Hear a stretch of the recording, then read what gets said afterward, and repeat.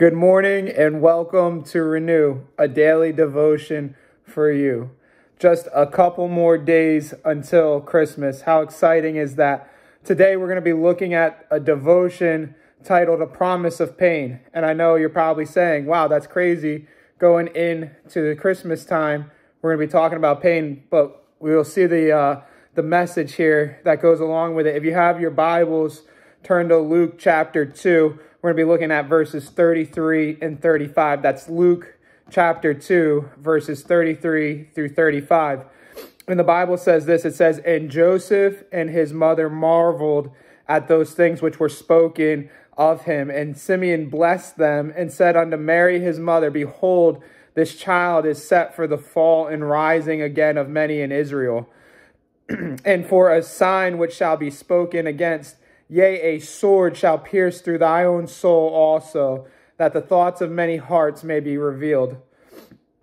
We tend to think of Christmas in terms of joy, and it truly is a joyful occasion, but it was not easy or simple. Mary went through the same physical pain in childbirth that our mothers have experienced through the years.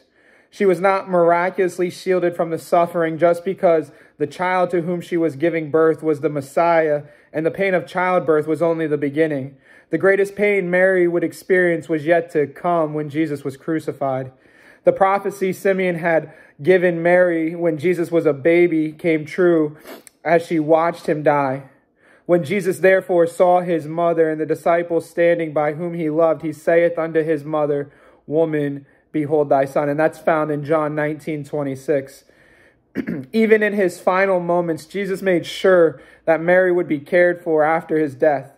He knew that her heart was broken and she would need the physical and emotional comfort John would be able to provide. There is no salvation possible apart from sacrifice. And there is no way to follow God's Son without carrying our own crosses just as he did. Mary willingly accepted her part in God's plan, but it came at a very high price. There's a great joy and glory and reward in faithfully obeying and serving God, but it's not an easy road we have been called to walk. With today's growth principle, it's this. It's the seriousness of sin is measured by the amount of pain the solution for it brought both to the Lord and those who loved him. While we think of Christmas time as, yes, the coming of Christ, it was that Christ was born and how great that is, but it also meant that one day Jesus would have to die. The greatest gift you could ever get isn't found under a Christmas tree. It isn't given by somebody that you know, but it was given by Jesus when he died on the cross. And so this promise of pain that came with Jesus' birth, Simeon knew that one day Jesus was going to give the ultimate sacrifice so that you and I could follow him. And so I would just encourage you guys with this Christmas season, yes, it's great. It's about Jesus' birth. But also with that birth eventually came a sacrifice that Jesus was willing to make. I hope you guys have a great day. Let's pray. And dear Heavenly Father, Lord God, I thank you for this day. I thank you for your love. I thank you for your mercy, God. I'm thankful that you sent your son to die on the cross for us, Lord. That with his birth, God, it also meant a fulfillment of your plan one day. For him to die and shed his blood on the cross for the greatest gift we could ever receive, and that's salvation.